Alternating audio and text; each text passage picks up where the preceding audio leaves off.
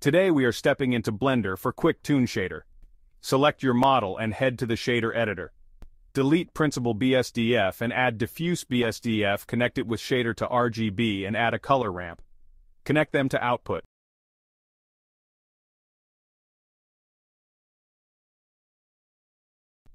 Next, change Linear to Constant for Toon shader effect.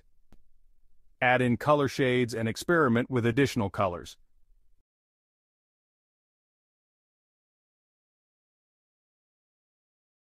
Next, add a stroke from Grease Pencil, move it out from view.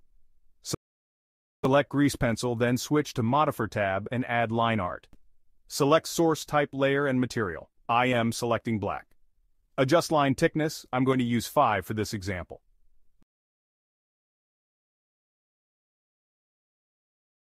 Experiment with colors and settings to make it uniquely yours. Remember to add a camera because Grease Pencils show up when there is a camera in view.